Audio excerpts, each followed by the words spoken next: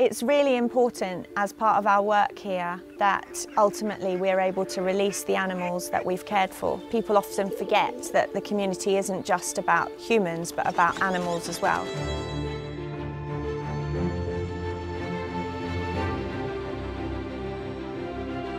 At the JSPCA Animal Shelter, we care for a wide range of wildlife, anything from baby birds to wild rabbits, seabirds and even birds of prey.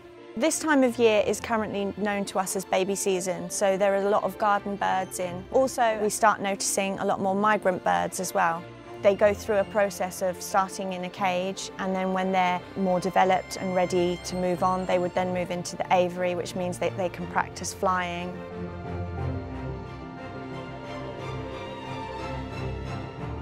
We would put birds with birds so that they can help each other to grow and develop. When wildlife comes into our care, it's the responsibility of our clinic team to look after them, to treat them if necessary, rehabilitate them, and then ultimately release them back into the wild where they belong. So it's really rewarding for our clinic team to see that whole process from looking after them right through until being able to send them back into the wild.